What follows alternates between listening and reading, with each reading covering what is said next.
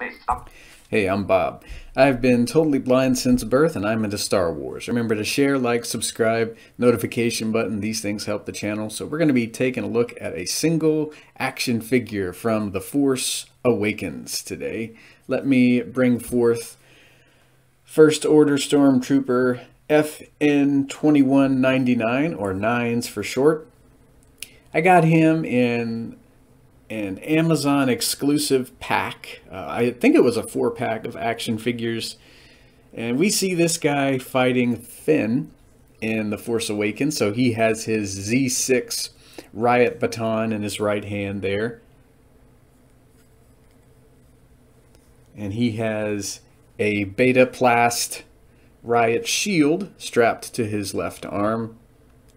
I love Imperial troopers and guards that are equipped with melee weapons. I don't know why. I suppose they are something different from the run-of-the-mill stormtroopers with blasters. I love seeing these guys take on Jedi or other individuals who wield lightsabers. So yeah, I love this guy. Pretty cool.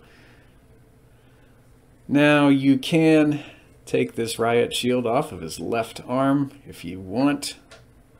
And Nines, he has also been equipped with a standard First Order blaster.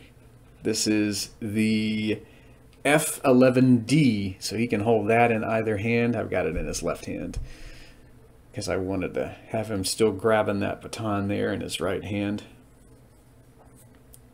So, I suppose that will do for good old Nines, who was gunned down by Han Solo.